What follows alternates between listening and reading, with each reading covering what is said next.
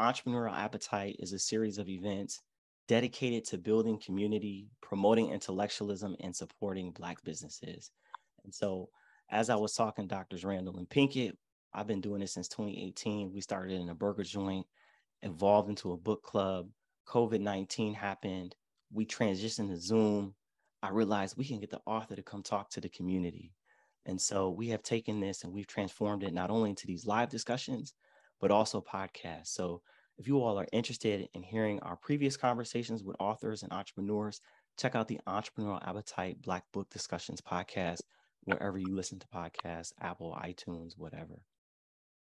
And those of you who support it today, our patrons, those of you who make donations to come on to the show and listen to the live discussions, me and two friends of mine who graduated from North Carolina Agricultural and Technical State University started an endowment at our alma mater, our beloved alma mater, called the From A&T to Ph.D. Endowed Scholarship. And this scholarship goes to support graduate students in the College of Education, because that's where we started. And if not for A&T, the three of us wouldn't have gotten our PhDs. And I want to give a shout out to Brittany Patrick, who is a doctoral candidate who will be defending her dissertation this semester. So all the things that you all do to support us as part of how we give back to our community and our institutions. I also want to add that I have another podcast called the African Americans in Sport Podcast. So me and two of my homeboys who are part of my academic family all teach a course about the African American experience in sport. And so we transformed our class during COVID-19 into a podcast. And so we have guests who can speak to the African American experience, from being former student athletes, current athletes, historians, people who work on the business side of athletics, come and talk to our students. But we have an opportunity to share those conversations with you all as an audience. So you might also want to check out the African Americans in Sport podcast. And so now, without further ado, I want us to focus on our guests for today. And so we have Dr. Jeffrey A. Wright and Drs. Randal Pinkett, the authors of Black Faces in High Places. And if you notice over Dr. Pinkett's shoulder, he has their first book, Black Faces in White Places. And so just a brief introduction. I'm gonna let these brothers talk about themselves in a moment, but just so you all know who we have here today, Dr. Robinson, I believe you were recently named the provost at Rutgers University-Newark. And for those of you who aren't in academia, like if you watch Game of Thrones, okay, the provost is the hand of the king, all right, or the queen, whoever's in charge. That doesn't mean he's gonna get killed or anything like that. I'm just giving that for context. Let's get that right. he is the right hand of the king. So basically, the provost is the internal president of the university. Okay, so they make things. They really the people who run the university. And so he's had an academic journey from Rutgers to Georgia Tech to Columbia Business School. I believe he taught at NYU, came back to New Jersey to teach at Rutgers to start a center for innovation and entrepreneurship. And then we have his homeboy from way back when, Dr. Pinkett, Dr. Randal Pinkett, who is the chairman of their company, BCT Partners. He was also a student at Rutgers at undergrad with Dr. Robinson. And he was a student athlete, if I'm not mistaken. And y'all might know who Myron Rolle is. Myron Rolle is a former football player at Florida State who was a Rhodes Scholar. But before Myron Rolle, there was Dr. Pinkett. And so Dr. Pinkett had the opportunity to study at Oxford University as a Rhodes Scholar, went on to get another master's degree and maybe 2 master's degrees from MIT and a PhD. And so these are solid brothers, solid brothers. But before we get into a conversation about the book, I'm hoping that the two of you could share with us like who you all are and what your relationship is. Because I think you all have an interesting brotherhood that speaks to, in a lot of ways, what you all talk about in the book. So talk about how you all met, how y'all got to do business together, and how you all were able to sustain and continue to doing business for like the past, 30 some odd years, but then still have your own identities and your own professional backgrounds and your own accomplishments and all that good stuff. Well, I can kick it off, and let me begin by saying, Brother Langston, we appreciate the opportunity to be here. We appreciate your voice and appreciate the work that you're doing in collaboration with some of your classmates and friends and others in your network. I got to give a shout to A&T. I got to give a shout to Aggie Pride. I got some Aggies in my inner circle, and All right. I know something about the power of Aggie Pride. It is one of the most powerful forces on the planet. I'll tell you that. So proud to see you and you and the other A&T alums continuing the legacy of that institution, which is an incredible, tremendous institution. Having said that, a housekeeping note, there's some comments in the Q&A from folks that the chat is disabled. Oh, so okay. While I'm responding to your question, I'll leave you to perhaps I appreciate that. change settings on the chat, and we'll let folks talk to us via chat. But to get to your question now, I often say that you're not going to find two people who are closer than Dr. Robinson and I, unless they were born from the same womb. Right. We are. I don't say he is like my brother. I say he is my brother because he is my brother. We met in the first semester at the first meeting of the Rutgers chapter of the National Society of Black Engineers. We sat just adjacent to each other, and when prompted to turn to our neighbor, we turned to each other. He said, "I'm Jeff Robinson." I then and even now, I said, "I'm Randy Pinkett," and that was the genesis of our relationship. Since then, we have been roommates in college. We have been fraternity line brothers in Alpha Phi Alpha Fraternity Incorporated. We have been business partners, co-founders of several businesses. We have been co-authors of several books. Yep. We are the best men, or we were the best men in each other's weddings. And our children both refer to us as their uncle. It's been roughly 30 years, some probably upwards of 30 years. I've stopped counting. Dr. Robinson will get me right. I call him JR. JR will get me right. But one of the things I often say also, and then I'll pass the baton to the provost, is there's a wonderful line in a song from the Broadway play Hamilton, where they say, "What are the odds the gods would put us all in one spot?" Mm-hmm. And I often lament of both of us attending Rutgers at the same time in the same department, sitting adjacent to each other. I mean, what are the odds the gods would put us in that same spot? And I believe it was God's hand that said, "You all are destined to connect." And there's two others that Dr. Robinson might mention, Dallas Grundy and Lawrence Hibbert, as we play out the story. Dr. Robinson, what would you add? Well, you got it right. The other parts of that story, you have to do with the other folks who were around us. We were all engineering students, and we were, having some of the same experiences, and all being on campus, and for the first time, you're eager to get things done, trying to feel out this new place. When we were undergrads, we established a big brother, little brother, big sister, little sister program for the other engineering students in the National Society of Black Engineers chapter at Rutgers. And there were two brothers, two younger brothers who we were the mentors for. One was named Dallas Grundy. He had the same major as me, civil engineering. The other was named Lawrence Hibbert. Just fast forward a bit through that whole time in our life. We became the core of several business ventures. These four, student leaders. We were all student leaders in student organizations on campus. We learned how to work with one another as college students. And by the time we got to our fourth year, their third year, we were starting to think about, well, what kind of business could we create?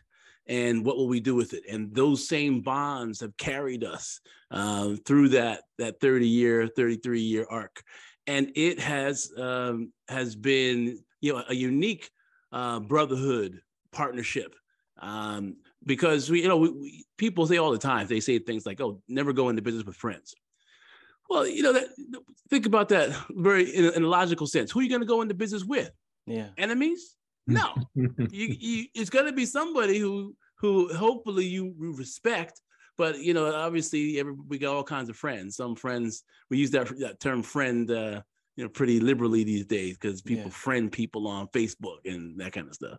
But the reality is, you need to be in business with people who you can argue with, and then still be respectful and be friendly later on. And if you can't go into business or be in partnership with people who are going to be offended easily, or who are going to be the kinds of folks who you say one wrong thing and they go off and never to talk to you again.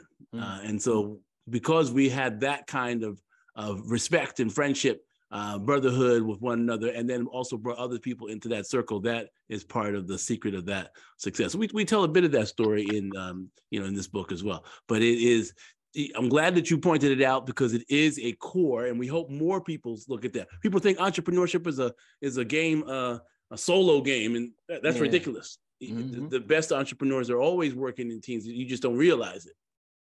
And hopefully we're an example of that.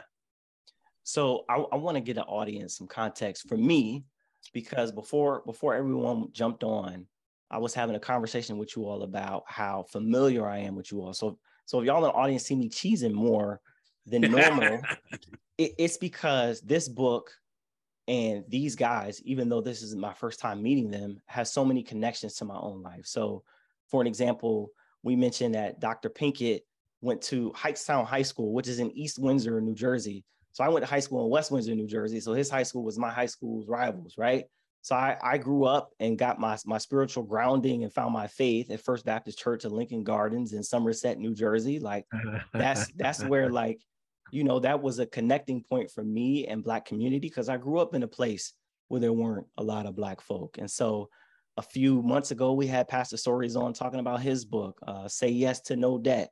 I also want to add that the book mentions the New Jersey Orators as an organization that was created to help young Black folk master the skills of getting in front of people and talking. And so my father started the New Jersey Orators chapter in our region in New Jersey.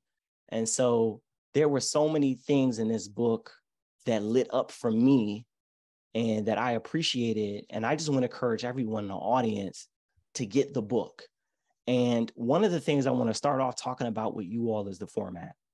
And so the book is part biographical. You talk about other folks who have been successful, other folks who made it to the top and stayed, other folks who made it to the top and didn't stay.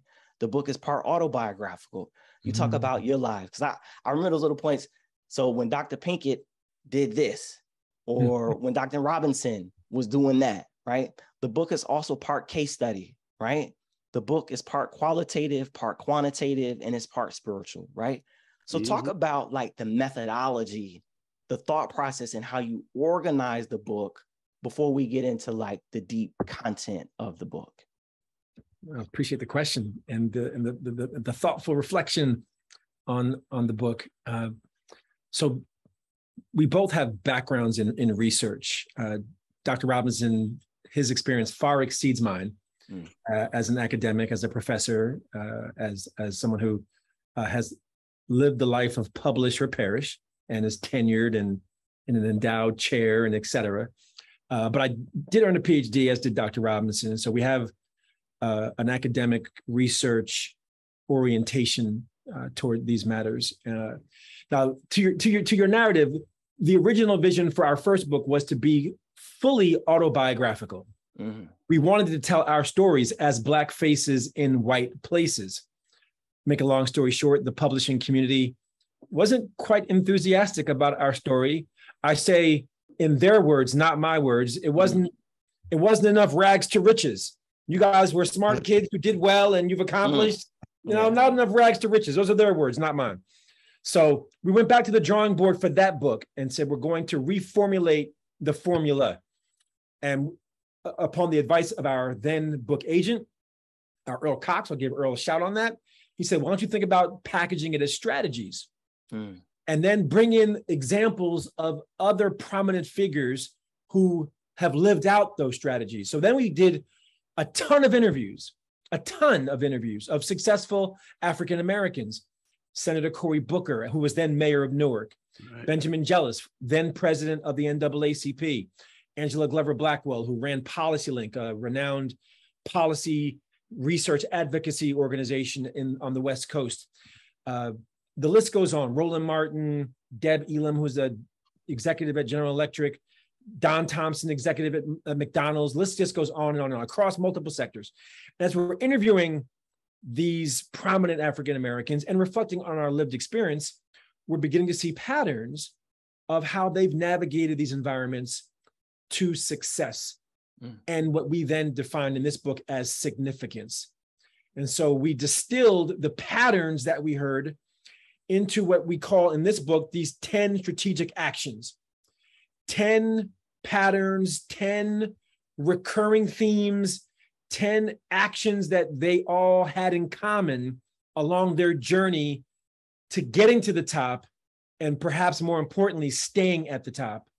And so then we did more art than science of taking our research, melding it with other research like that of David Thomas, now president of Morehouse, weaving in the narratives of those we interviewed, even narratives of those we didn't interview, weaving in our narratives and weaving it into the tapestry of the 10 strategic actions.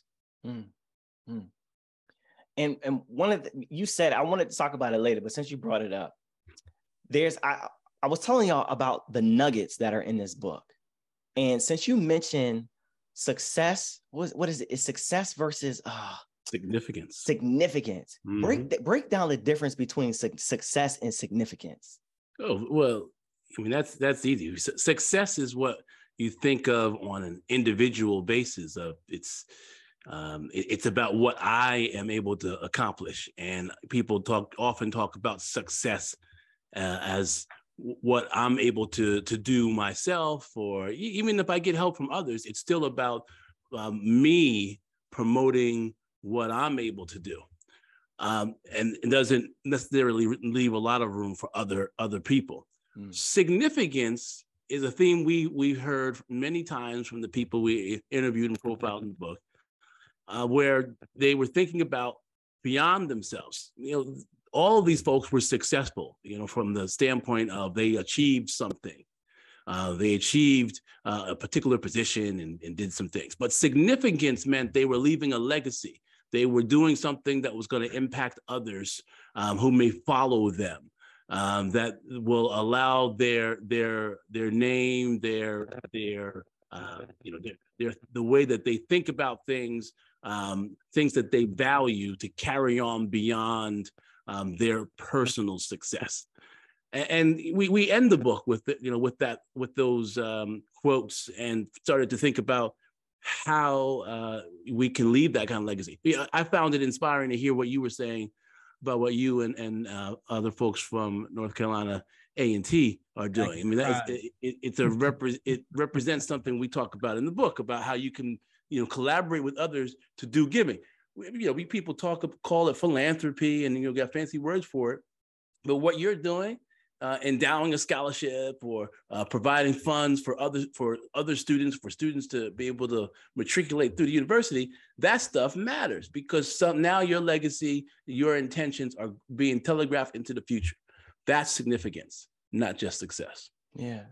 So let's go to the beginning of the book. Because the beginning of the book, to me, it was kind of funny, because I didn't know about some of the people who were mentioned. And the book begins with failures. Failures according to like the framework that we have here. Like, there were Black people who made it to high places. They didn't stay, and they didn't do the uplift, the lifting as they climb as part of that. So talk about the anti-Black face in high place, and why you all decided to start with that. And then let's get into the 10 strategic steps that Black folk can take and make to be able to be a Black face in a high place. Yeah. I'll preface my answer by saying this book, which is our second book, as you mentioned, was a real coming of age for JR and I as authors. You know, we were just finding our voice in the first book collectively, but I think we found it. And then for this book, perhaps more so than the last one, although there were elements of this, we really tried to treat it like art. Like what's the texture or the tapestry that we're trying to create in each chapter, a different experience.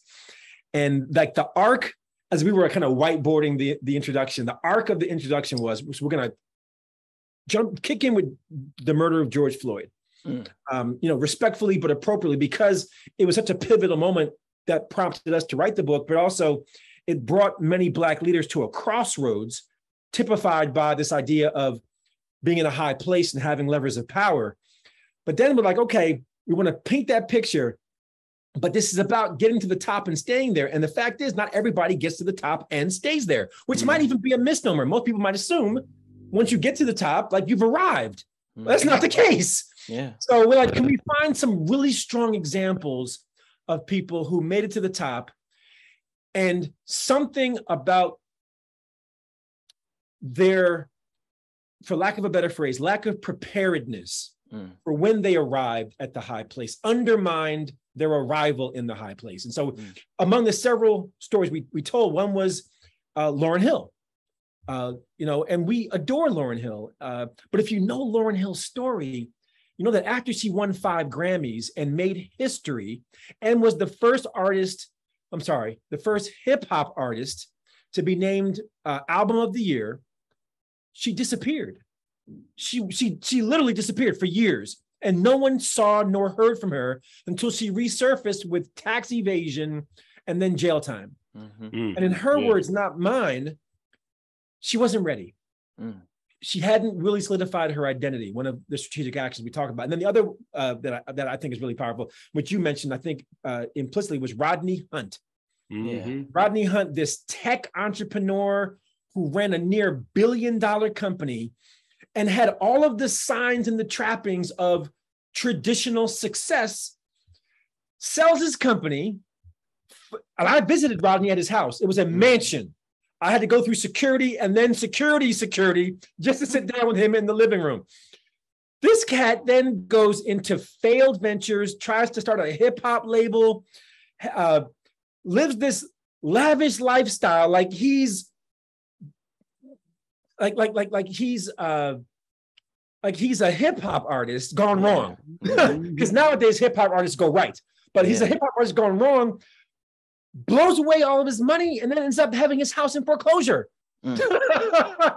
So, you know, these stories created the arc of the introduction to say, this book is here to help you not go there. That when you arrive, you're ready and you're conscious and you understand your responsibility. That's right. Not just to yourself, but also to other people, success and significance. So let's get into the strategic actions.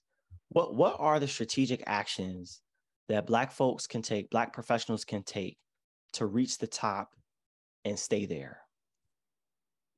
The convenient answer is all you got to do is read the book. You can That's see right. What That's very convenient. That's right. We give you some little snippets. Yeah, you know? What are I guess let's do this. They're all important. All of the strategic actions are important. But what do you think are the ones that stand out the most or are most prominent? I think the first one, in terms of like the identity and knowing yourself, is crucial. I think that is absolutely crucial. And you're right. And you know, when we've talked about this before, I'll defer to Dr. Pinkett because he loves talking about this. The scaffolding in the book is you have to forgive us because remember we started in engineering, so everything got to make sense to us. We got to put the pieces together, and literally we wanted the different strategic actions to build upon one another, so that there are some things that happen in strategic actions 1, 2, and 3, which are foundational to helping you get to strategic actions 4, 5, and 6. And so we are thinking about those things along the way. And as those of you who've opened the book know, we have lots of graphics that tell the story. And so I definitely agree with you. There's an inside out approach to how we thought about this. And I'll let Dr.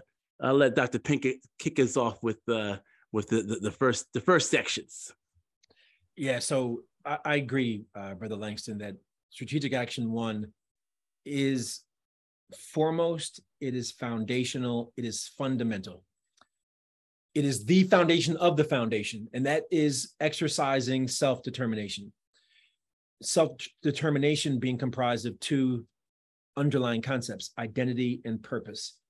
Identity is knowing who you are, because if you do not define yourself, somebody else will. And purpose is knowing your direction, knowing your calling. Some might call it your mission or why you're on this earth.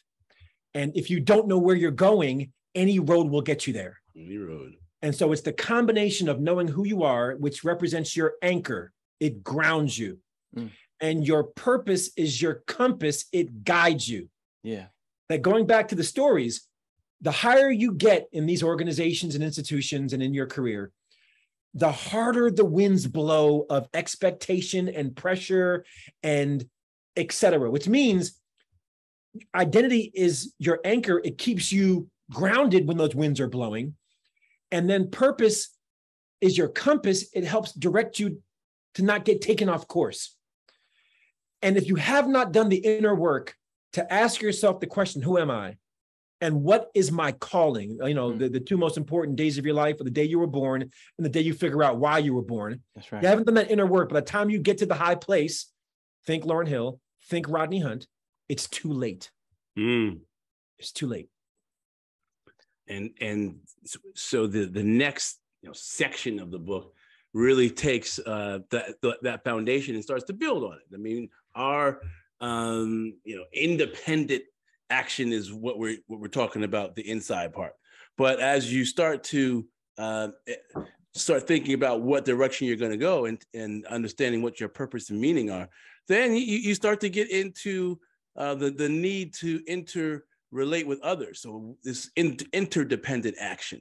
How are we connected to other folks? And there's three chapters there that have a lot of weight for those folks who are navigating their life and career. Network and build power, maximizing mentoring, and leveraging our might. And in all of those cases, we're pretty specific about how to think strategically about who you connect with and how you use power in your interactions with others, and how we need to have other people in our lives, multiple people in our lives who are giving us guidance along the way, just to make that journey more palatable and useful. And then leveraging organizations and how we organize ourselves, whether it's for protest, whether it's for creating those organizations or companies or other types of social enterprises and things where you're working with other people to achieve that goal. How much more powerful we are when we are working with one another. Those three are so important for anybody who says that I want to make a difference in this world. And so again, we got some wonderful stories in the midst of all of that to really illustrate those points. There's a concept that I love. I love it in my own life, and I love it how you all talked about it. And you all talk about multiple forms of capital. And I think all the different forms, there's human capital, there's cultural capital, there was like monetary capital. That's right. The one that sticks out the most to me though, and the one that I think I identify the most with, is social capital. Yeah. And I think like social capital is a meta theme in this book. And I'm gonna tell you why I read it that way. One, I'm biased towards social capital just to begin with. Two, you all talk about social capital, but then you wouldn't have been able to write this book without social capital, right? True. So you all got access to people and stories that, other people don't have access to. So let's talk a little bit about cultivating social capital and what that can do for folks as they're getting to those high places and as they're staying in those high places? How do you use social capital? Well, first you got to build it. You got to build social capital, and that's about relationships. It's about having people who you've been working with, that you met. In our case, that you meet as a college student in student organizations, or that you meet at church or other organizations, fraternities, sororities, and every time you meet people, you don't throw away that whole part of your network when you move on to the next thing. You keep in those parts of your network. As people move into companies and corporations, they're using those relationships to make their way. And we got lots of research that backs it up. So you're building it along the way. And at some point, you spend capital. We always talk about, we think about, you talk about money, financial capital. You spend it to get something done or to accomplish something or to have some people do some things. But social capital can be spent in the same way. That's what makes it, so special and interesting. And it can help you to achieve those things that you say you want to achieve. So it certainly plays into everyday life. All the things that I've done and all the things I do with the guy on the other side of that screen there, Dr. Pinkett, he and I have leveraged our own social capital, each other's social capital, the social capital we built through companies and through relationships and universities, institutions, to make things happen. Because when you do that, that's what makes change. That's why social capital is so important. When I read the part of the book that talks about capital, one of the things that popped into my mind is that we can never be broke. Right. And what I mean by that is that even if you don't have, like everyone's talking about venture capital right now and angel investors and how Black folk don't have a lot of access to those types of funds to start and support their businesses. But we can still leverage these other types of capital, right? And I think that there's a lot of hope and there's a lot of strategy and insights that can be taken from those parts that talk about building relationships and leveraging who you are to help others and get help from others. Another thing that stood out to me that I'm wrestling with, and I wrestle with this as a millennial, and I wrestle with mentorship. Because on the one hand, I am part of an absolutely brilliant academic family. Like, I have academic fathers who took care of me and a group of like 20 to 25 brothers who all got their Ph.D.s from the University of Texas. And I can call so-and-so who graduated 3 years before I did in a doctoral program, and I'm connected to him. I can connect Daniel Thomas, who graduated last year, with Albert Bemper, who graduated in 2012, and they never crossed paths at UT. But now as a professional, I feel like, in some ways, I feel a washout because I don't feel the same type of mentorship that I had in school in my professional life. And I'm not saying I'm not suffering. I can still lean on the previous relationships. But what do you do when you're like in a mentoring desert? And I would add, let me add this. I was thinking about this.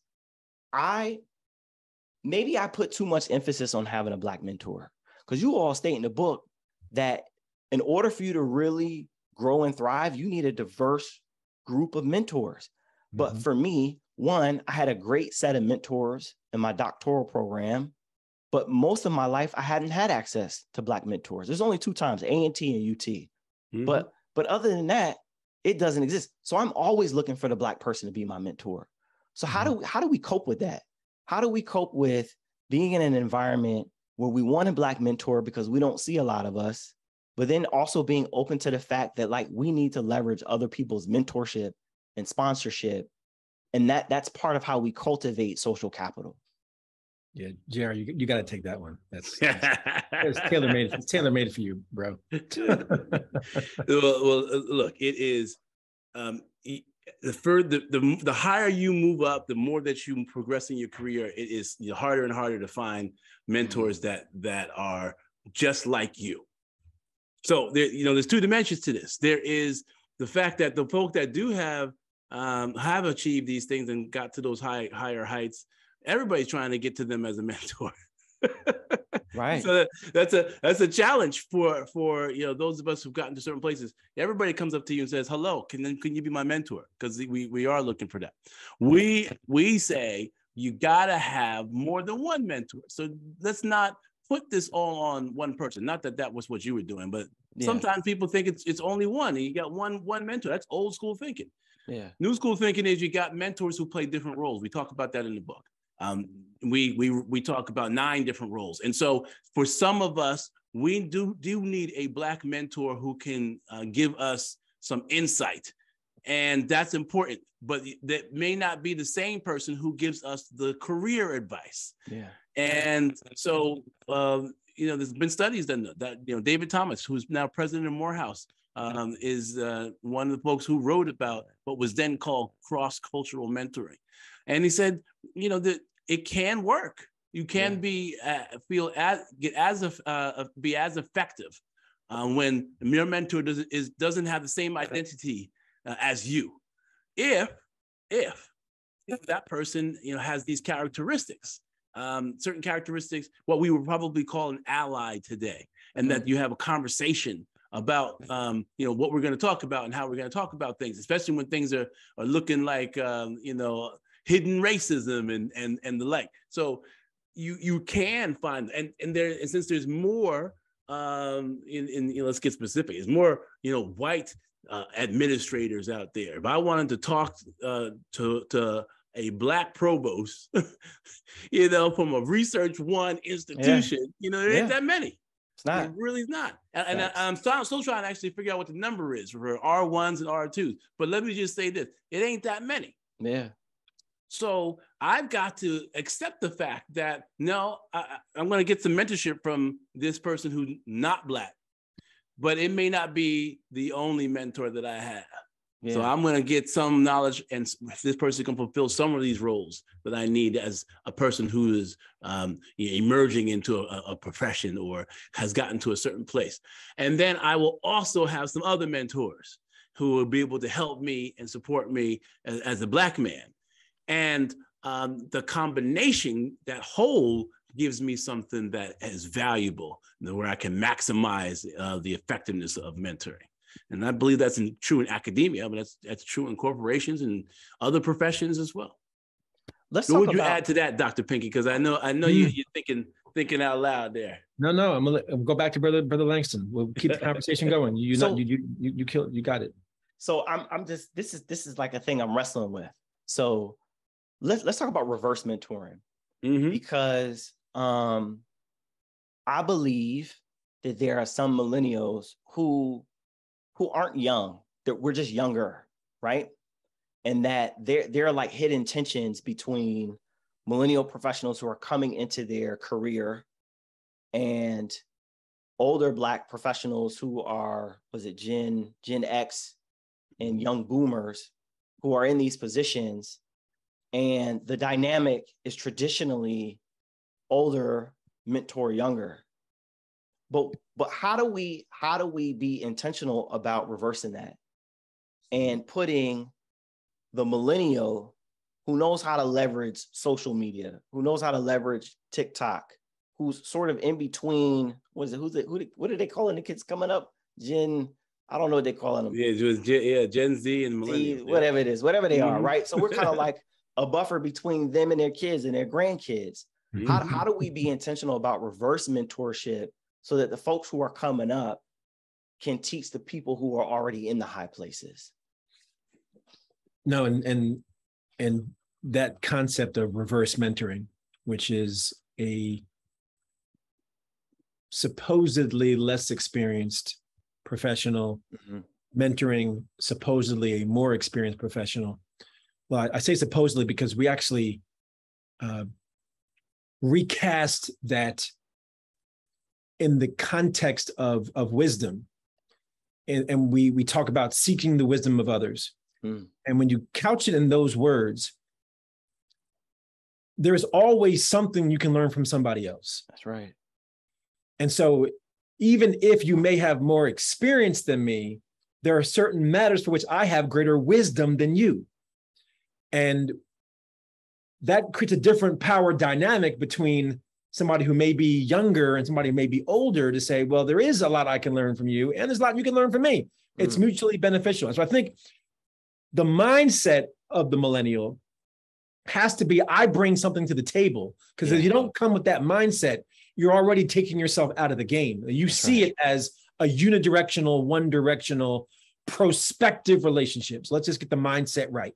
Once we get the mindset right, I think it's two things. I think it is not shying away from what you bring to the table. I'll give you a classic example. We bring in a student for the summer internship, and we're at a meeting having a discussion, and they don't want to say anything because they don't think they have anything to say. And my invitation to them is, the greatest value you bring to this meeting is your perspective. You see it differently than we do. And because you see it differently, I want to hear what you have to say. So please don't shy away from exercising your voice. Second part is, and it gets back to strategic action 3, which is about self-mastery. I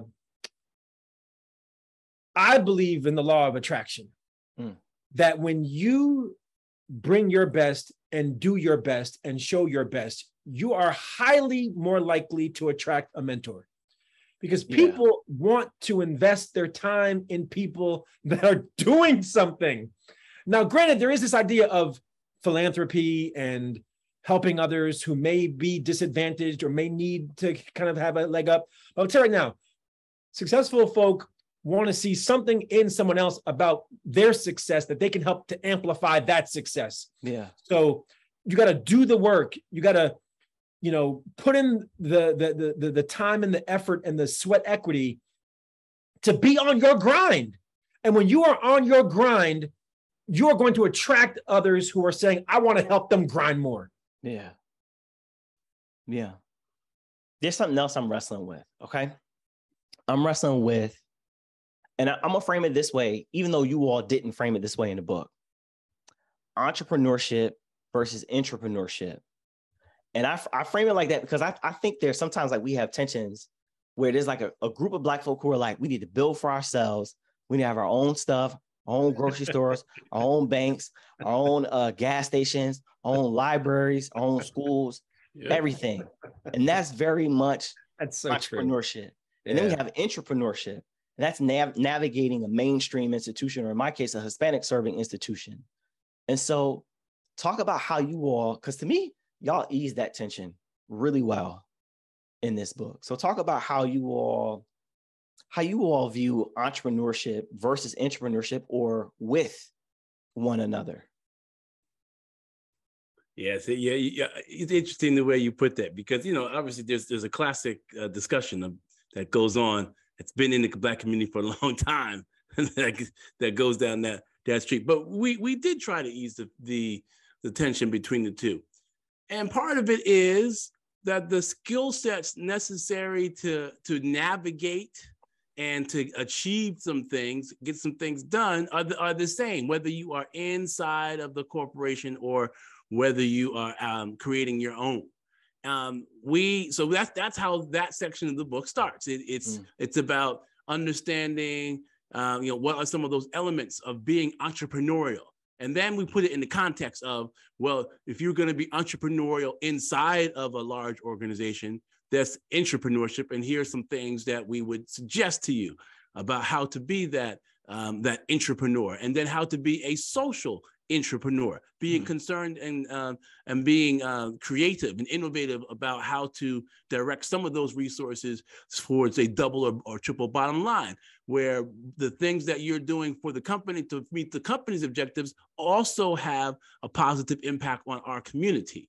And that right there, that is where the innovation comes through. And that is where the creativity is necessary to be on the inside. And then according to the classical approach to thinking about entrepreneurship. But we didn't want to just talk about, some of the entrepreneurship that we talked about in our first book. It's sort of the path to getting into the game of entrepreneurship. We wanted to speak to those who were thinking about scaling up those ventures so that they are job creators, so that they are the institutions that are built and that can transform the community, so that when, you know, somebody is having an HBCU or a school or another organization is having financial problems, they can turn to the business people in the community and say, how can you help and support us? So, you know, that's how we approached it. And that's what we were thinking, that both of those are important. And both are critical to what we think of in the last part of the book about transforming systems, that you can't transform the systems that we all talk about without having some, not only resources, but also having organizations, institutions that allow you, that can force the question, make the changes, and make a difference. Yeah, and I'll just add one thing, or actually two things, to what Dr. Robinson said. I want the listeners to know that there's no right or wrong path.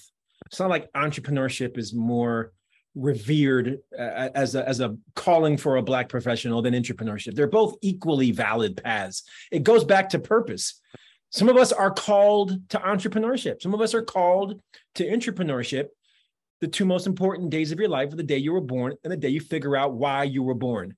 So do the self-reflection to understand what is the right path for you. Now, they're not mutually exclusive. We've seen people go in between both. Dr. Robinson's a great example. He's a provost and he's an entrepreneur. He's done both. But secondly, I want to say that this framing of entrepreneurship and entrepreneurship, predicated on the same mindset. The entrepreneur's mindset powers entrepreneurship and it powers entrepreneurship.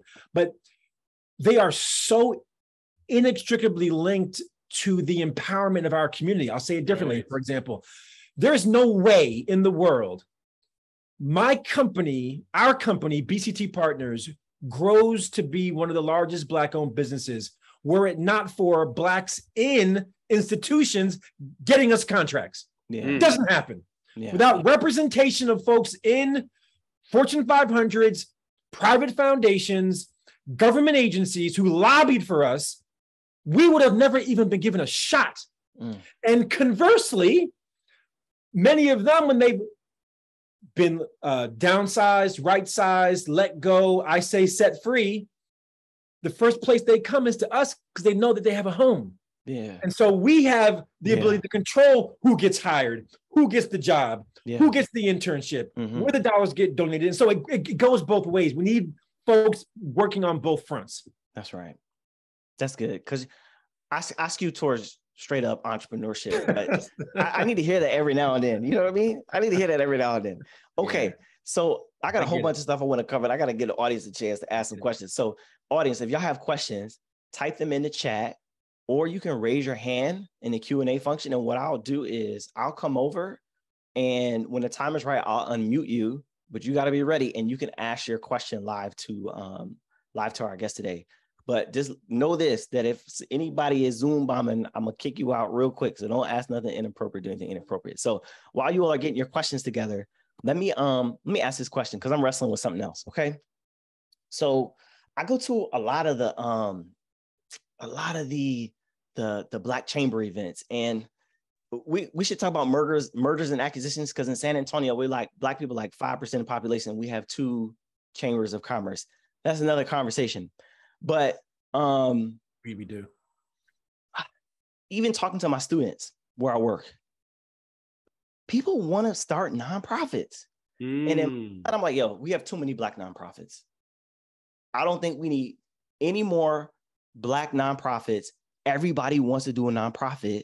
And it doesn't seem like people are putting as much energy into creating the multi-billion-dollar business as we should. Now, I'm not hating on anybody. I'm not judging folks for wanting to start their nonprofit, because I think they have callings. I think they have altruistic motives, but I just see it's just like way too much of it. It's just too much. And maybe I'm wrong. Y'all correct me. So how do we shift the mindset from like, you can do the same thing nonprofit, and have the multi-million-dollar business? How do we start to like change that mindset? And not to say that having a nonprofit is wrong or anything like that. Y'all know what I'm saying. Yeah. I mean, I'll take a first response, and I'm going to take it from two angles. One is I so appreciate the framing of the question, because you're one of the first or few interviews we've had where we've actually gotten into this issue around scale. Mm-hmm. And Strategic Action 9 is about reaching scale. We have too many nonprofits, and we have too many small businesses. Said differently, we don't have enough organizations or institutions that have reached scale. And in an era of consolidation that we're witnessing, what do I mean by that? Where partly from the pandemic, partly from the economy, there are fewer and fewer players in a given industry, and those who remain are bigger today than they were before. Think Home Depot versus the corner store. Think Walmart versus the grocery store. Think that there once was American Airlines and United and Continental and US Airways, and now there's just two amongst those four. Think Federal Express and what was once called Kinko's, then FedEx Office. I mean, Bank of America and Merrill Lynch, right? Like that's the scale we're talking about. Bank of America and Merrill Lynch came together. We're living in an era of scale and consolidations. Said more simply, while there will always be a place for small organizations, it is increasingly harder to compete and survive if you're small. So our argument in Strategic Action 9 is we have to be thinking about mergers, acquisitions, joint ventures, because it is only those three partnerships that accomplish two things: integration of resources and consolidation of their capacity.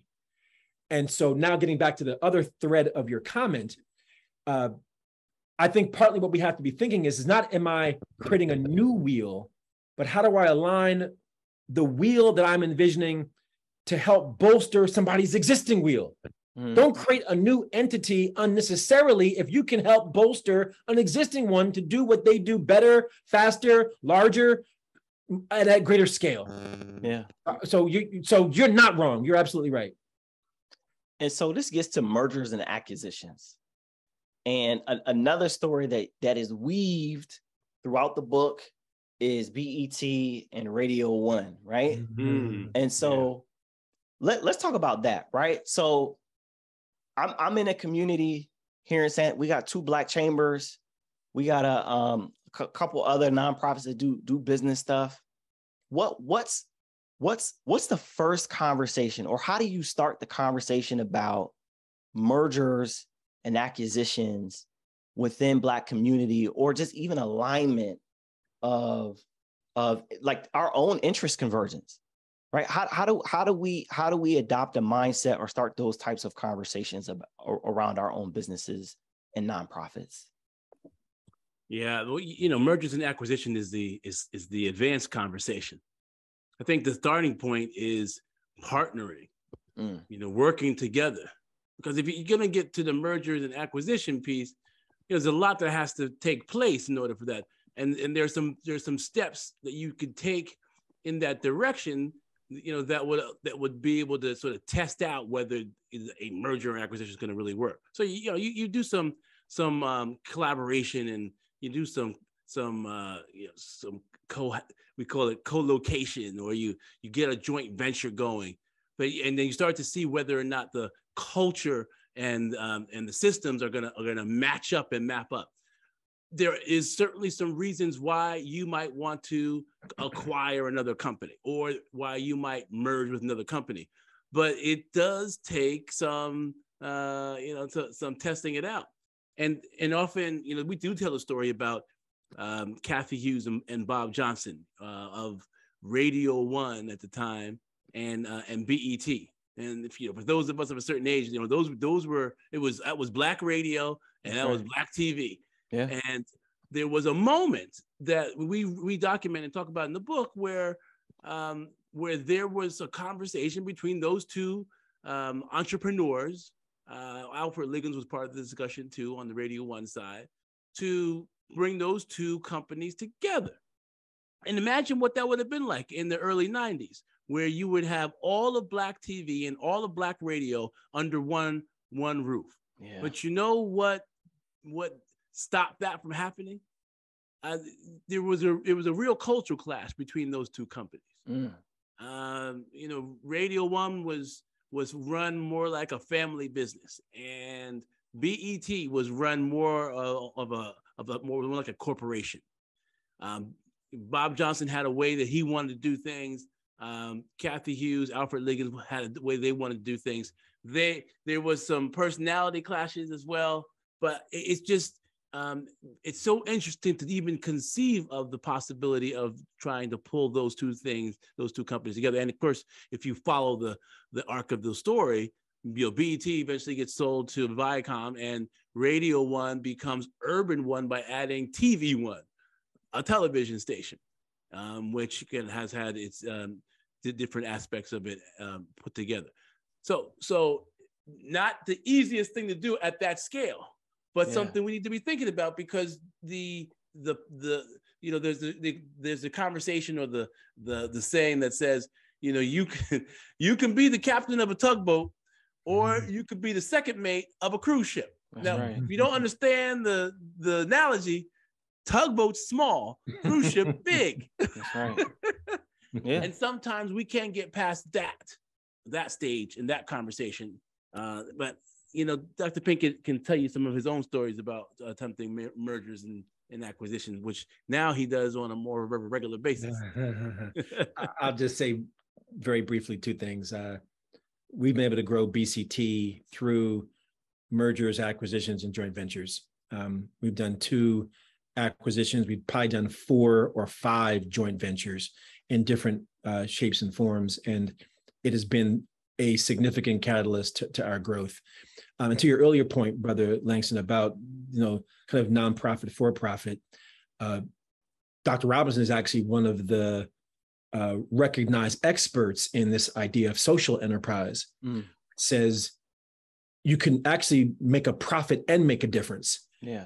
That your business model can do the good that a nonprofit would do, but also generate the financial returns of a for-profit and strike what many would call the double bottom line or the triple bottom line when we bring in the environment as well. So we have a lot more options now at our disposal. Yes. If we're willing to be innovative and creative of how we can do well and do good. Yeah. Again, for those of you in the audience, if you have a question, you can type it in the chat. You can type it in the Q&A. I want to give you all a chance to ask any questions if you have, no pressure. And while the audience takes the time to do that, I'm going to pivot a little bit. So this isn't explicitly addressed as part of the book, but as I mentioned before, like mentorship is a lot of times collaboration across ages. It's different age groups, because someone's going to be more experienced than the other person, and naturally you get more experience with time. Typically, it's not always the case, but it's definitely correlated. And this is a thought I want to share with you all when I get your perspective. I think all Black organizations, so I'm not Greek, but this is what I believe. I believe if you're a Greek organization, if you're the 100 Black men, 100 Black women, if you're a local nonprofit, if you're a Black Chamber of Commerce, if you're a Black whatever, on that board, you need to have representation from every decade of adult. So meaning for your board to be viable, you need a 20-year-old, you need a 30-year-old, you need a 40-year-old. And those 3 decades have to be mandatory on the board. Because what I see now, and just trending, this is what I see locally, that all the power is consolidated with the elders, but they're missing the perspective and the input. And my mentors had this conversation just in passing at UT. They were like, yo, you know what these white boys do? These white guys, they take a white guy out of college and they say he's going to be CEO by the time he's 40, and they accelerate him. And like, we're sitting here as millennials, 40 years old, like, yo, how come I can't get on the board? Right. I got higher status in my mainstream institution than I do in my Black organization. And so I want you all's thoughts on intergenerational affirmative action within Black organizations? And this is the core of what it means to be a Black face in a high place, which is we're not arguing just to get to the top and stay there, even though that's the book subtitle. Yeah. We're arguing to get to the top, stay there. And when you have the levers of power at your disposal, to not be afraid to exercise them for the benefit of Black people, to be unapologetic, to say, I'm going to intentionally put a young African-American on my board. I'm going to intentionally hire a recent HBCU grad into a prominent position. I'll give you a great, perfect story. You'll love this, Langston. Yeah. So one of our partners, Lawrence, and I, our children went to the same daycare center facility run by Miss Janice, who was at First Baptist Church of Lincoln Gardens. Okay. So Miss Janice, that's a real Black sounding that's right. Reference, right? Miss Janice took care of our kids. So one day I'm picking up my daughter from Miss Janice, and she says, "Hey, Randall, you know, my son just finished college and he can't find work. He's working as a security guard at a university, just sitting there at a booth, but he can't find work." I said, "Miss Janice, send him to me."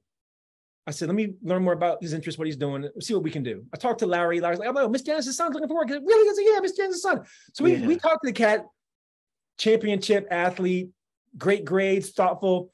We were smaller. We couldn't afford to hire him. We said, "Look, you want to volunteer for us? We'll get you some work experience." Yeah. So Cat comes in, volunteers for us. He does so well. We gotta create a job for this guy. We gotta create a job for him. He's a baller. Yeah. So we create a job for him. By word of Miss Janice, he is today our chief operating officer. Come on. Come on. That's right. He's the second in command. Yeah. The dude that we got from Miss Janice at the daycare is running BCT. That's right. Yeah. That's the story, right? Yeah, that's how it goes. Yeah. That's the story. Yeah. But it was, that was intentional.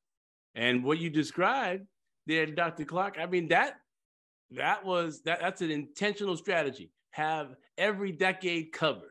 That's right. And put them on the board, because what we often see is, like you said, older generation that's in there and doesn't seem to want to walk away, go away, or take on a different role. And so then we get these gaps in these organizations, right? We get organizations that have people who've been running them for 20, 30 years, and there's nobody behind them. That's right. To pick it up. They've gone other places because they didn't want to wait 20 and 30 years. That's right. Yeah, we got to do better. We got to do better as a community. So all y'all in San Antonio, don't get mad if we start moving to Austin, okay? y'all. Anyway, let me stop being petty. And I think that goes to y'all's point though about like the institution. It's not an institution if it doesn't last beyond you. Mm-hmm. And that to me, and I mentioned this, y'all, there's so many nuggets in the book. That one is another one that stood out to me. And since we don't have any questions in the chat and no one has raised their hand, I'm gonna ask this last question of you all. We have, Dr. Whitlock raised the hand. So Tyvee, give me 2 seconds. I'm gonna come over and I'm gonna make it so you can ask your question real quick. And I'm gonna allow you to talk. And you can unmute and you can ask your question. And Tyvee is like an original book club member of ours too. So Dr. Whitlock, go ahead. Dr. Whitlock. You put me on the spot, Langston. I was trying to type and get my words together right on this one because I don't want to offend, and I want to be authentic to the question that I have. Mm-hmm. First of all, I just want to say thank you. I'm so excited. I've just ordered the book and I can't wait to read it when it comes on the weekend. But my question is, I'm just remembering back to my youth and, getting out of college and just being on fire to just be a part of the community and help the next generation, and just being so discouraged in my attempts to be a part of Black organizations where there were Black leaders, and I'm just being honest, you know, even today, and I'm a part of some great organizations that have done some great things, but if I was honest, I would say that I have not seen an example of Black leaders working well together and positively. And, you know, I don't know if I have a question on that, but I'm just wondering if you can speak on that, or if there were examples that can be pulled from and modeled of like a benchmark of, you know, Black leadership that is working effectively, because I think we need to do a better job of that. No, I appreciate the authenticity. And in some ways, your question has shades of Dr. Clark's commentary a moment ago. You're both painting a picture of the fact that while power concedes nothing without a struggle, that includes Black power. Black power concedes nothing without a struggle. And when we see the absence of intergenerational transfer of power, that means we've got more work to do in order to see our younger brothers and sisters as the recipients of the baton and not the adversaries of our power. Now, having said that, Dr. Whitlock, you are exactly who we wanted to talk to at the beginning of Strategic Action 6. And I mean that literally. Like Dr. Robinson and I had this discussion. Strategic Action 6 is entitled Leverage Our Might. And that's actually a quote from Earl Graves, the founder of Black Enterprise, who said that the number one problem facing Black people is racism. The number two problem facing Black people is leveraging our might. And so we coined it. And so we opened up that chapter, again, getting back to where we started, like we're trying to, how to lay out this artwork for the book. We're like, we're gonna first hit them with an example out of the gate. And so we played out the Civil Rights Movement and the Black Lives Matter movement and played out how they played out in leveraging our might as an example. Then we're gonna hit them philosophically, get them in the head with the concept Ubuntu, the South African humanist philosophy that says, I am because we are, which is our ancestral roots. We come from an ancestry of collectivism, but we got lost somewhere along the way, juxtaposed against the Eurocentric ethos of I think, therefore I am. And then right to you, Dr. Whitlock, we said we're gonna hit them with examples, example after example. And we go, I got the book right here in front of me, give you Madam C.J. Walker, Black Wall Street, The Bankers, Maynard Jackson, the Rutgers women's basketball team, and our pastor, DeForest Stories. And in the more modern day, if you're looking to the more modern day, the Black Economic Alliance, a coalition of business leaders and aligned advocates committed to economic progress and prosperity in the Black community. So when you get your book, I want you to do what Dr. Clark said. Don't start from the beginning and go linearly. I want you to go right to Strategic Action 6. That's where I want you to start. And you're gonna get bombarded with example after example of Black leaders working together. Yeah. And that was one of the most important strategic actions, not chapters, strategic actions in the book. Doctors Robinson and Dr. Pinkett, I want to thank you both for coming here. I know we're at time. I want to respect over your time. I'm going to ask this last question. You got one in the chat too. You got we got another one. Kelly Cameron asked a question, and then I think another follow-up question. Yeah. So Kim, to your point about the two chambers, I don't know. That drama happened way before my time here in San Antonio. So I don't know all the history behind that. And I would say that it's been difficult to figure out which one to join and which one to support. Because I think in some ways, us that live here where we are, we just want to join and support the chambers, right? It's me joining is like a type of philanthropy. Like I want to cheerfully give to an organization or organizations that are supporting Black businesses in this community. And I wish I had a better answer for you specific about the two chambers. And then she asked panelists, is it possible to have a modern era Black Wall Street, but on a larger, wider, and broader scale? So how do you all see Black Wall Street manifesting in a modern era? Yes, I've had versions of this question before, and it's a challenging one because we have not only a nostalgia but a sort of a deep-rooted desire to see Black entrepreneurs succeed, right? But the conditions under which Black Wall Street emerged was a different era, different time, and different laws, Jim Crow, where we were segregated into certain neighborhoods and places by law, and therefore didn't have a whole lot of options as to where we would go and buy our stuff. Today, but we got all kind of options. We don't have those same laws, and although we can argue about segregation, but it's not by law, and there's nothing preventing us from going and buying from everybody else. Maggie Anderson had a book and a whole year of buying Black, trying to buy everything in her household from a Black-owned business. And she said it was a struggle to do it. So, again, how do we connect all of that in an era of where we've got online competition, and you mentioned Walmart, big box store competition, and everything else out there, and an era where we have a lot less solidarity, than we did perhaps back in the early 1920s. I think it's a very big challenge. I don't think it's not that we should not be promoting Black business, but to have a Black Wall Street where every business, everything is there, and that it's self-replicating and allows for Black people to buy from other Black people almost exclusively. That's a tall order. Yeah. Now, it doesn't mean we can't have a quote unquote a street or set of businesses that we are going to consistently. That is still a mindset change for a lot of our community, and would be still a big challenge for us. Let me just give a plug for WeBuyBlack.com. I am a huge supporter of this website. It's like the Black Amazon. You can get everyday products online. Dr. Robinson knows I've gifted this to his family.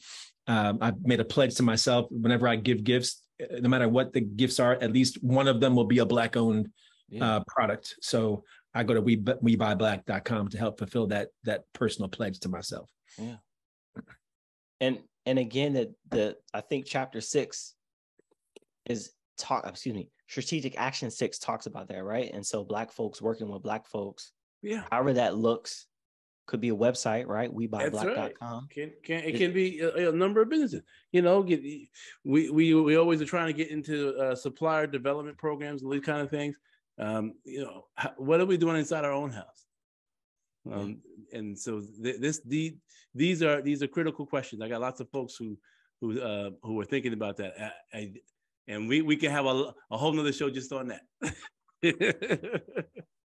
All right, so we're getting to time, and Kelly, I apologize. Kelly, he, him, not she, her. My fault. I want to end with this question.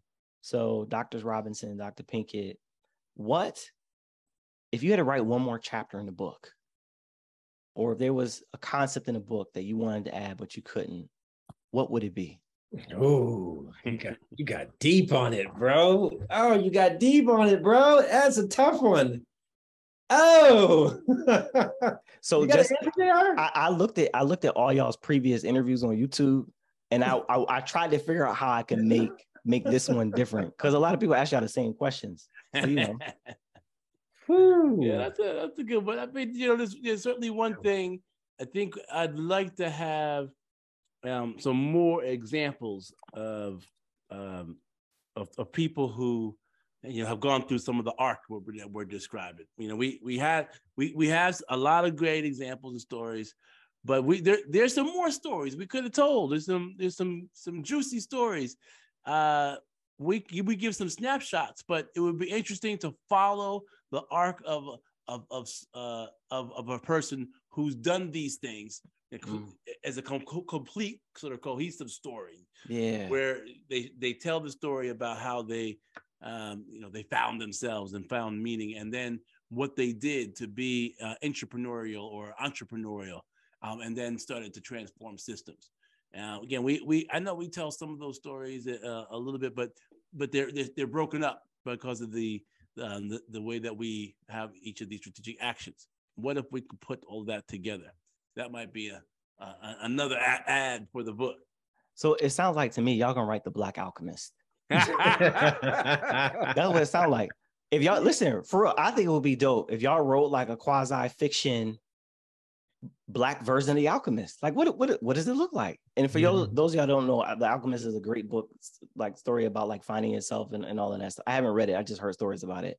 But it's one of those business classics. So, yeah. I'll add the final footnote. It was during an interview that Dr. Robinson serendipitously developed a nice acronym that is not in the book, but it actually does an excellent job of capturing succinctly some of the spirit of being a Black face in a high place. And it's called the secret sauce, SAUCE. And you could do a chapter on each of the letters of the acronym. The first is being strategic. The second is being authentic. The third is being unapologetic. And then last is being community engaged. SAUCE, the secret sauce. That's right. That's right. So both of you, Doctors Robinson, Dr. Pinkett, again, I appreciate you all coming on here. Half of the reason why I started to do the podcast because I want to meet people that I look up to. And so I appreciate both of you all coming, sharing your knowledge. Those of you who are in the audience, those of you who will listen to the recording of this, make sure you pick up both books. The first one, Black Faces in White Places, and the more recent one, Black Faces in High Places, which are both giving us strategic actions to succeed wherever we may be. And so for those of you who are listening, I'm going to ask you all to stay. I'm going to talk about what we have for next month's book discussion and maybe give you all some insights to what's going to happen in 2023. Doctors Robinson and Pinkett, I thank you both for being here. I know it's late in New Jersey right now, so if y'all want to log off, you can, and I appreciate you all for coming and supporting this. This has been the most attended live discussion I've had in about 6 months. All right. So we got like 20, 23, 24 people at max who showed up here for the live discussion. And so you all were really a draw, and people are interested in what you all had to write about and what you had to say. So thank you both for coming. Thanks for having us. Thanks for having us, brother. Thank you, Brother Doctor. Thank you. All right, everybody. So give me 1 second. I appreciate both of you for coming. The audience, I'm going to ask y'all to stay for a little while longer. Let me share my screen. I can tell you what we have coming up. And so as I mentioned, for some of you who came on a little bit later, I have another podcast called the African Americans in Sport Podcast. And we talk about the experiences of Black folk in sports, whether they be athletes, former student athletes, college professors, working with athletes, historians, the whole nine. And also want to make you all aware that we do have a Patreon if you want to support what we are doing. One of the things that I want to do with the podcast is hire a Black intern. And so Doctors Pinkett and Robinson talked about the opportunity that they had to take a young brother who was a former student athlete, who was a good student in college and was working as a security guard, and give him an opportunity to get some experience. And so I want to do the same thing for a young brother or sister in our community. And so that's why I started the Founding 55 Patreon. And so as a patron, as a member of the Founding 55, you pay $5 a month. And that goes to help with the production of the show, which is what I want the intern to help me do. And so it takes a lot of time for me to edit the podcast and put it up and make it accessible to folks after we do the live discussions. And so I want to be able to train someone how to edit, produce, and do everything that's necessary to build their own podcast. And podcasting is an industry that is blowing up.